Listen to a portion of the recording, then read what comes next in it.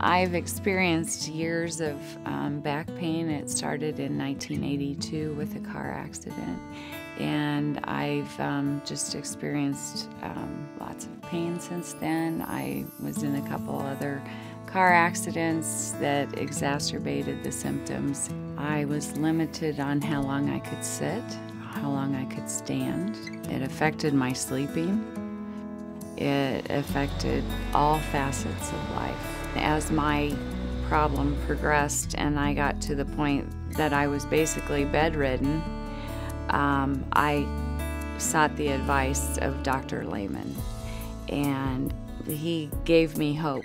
Miss Locke had slippage of the vertebra. With that, if you just took the pressure off the nerves, the slippage would get worse and the symptoms would likely come back. So with her, you actually have to decompress the spinal canal and fuse it, and that's what we did with her. The moment I woke up from surgery, the pain that I experienced prior to surgery was gone. We did a minimally invasive surgery for her where I go from the side. It's a direct lateral approach through a small incision rather than going through the belly. And so there's essentially no blood loss. The patients go home the next day and they do very well. It's not necessarily easier to do minimally invasive surgery, but I think it's better for the patients, and that's why I'm very passionate about that. I would highly recommend Dr. Lehmen. Dr. Lehmen put my fears at ease in the beginning.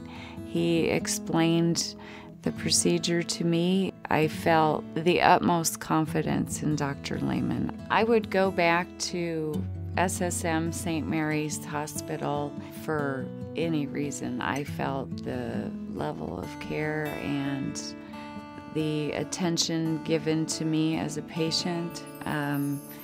They were very kind and compassionate. What I always tell patients is that if we're fortunate to have a great technical outcome from surgery, which is sort of my part, the other part is that they have to do what I ask them after surgery, and that's obviously patient compliance, and she was very good about actually almost being too cautious, which I like, because that means that if they have any questions whether they should do something, they call and ask, and then we can relay that information back to them. So she was very good, and she always told me, I haven't been doing anything, I've just been trying to walk as much as I can, and really that's all you can ask for.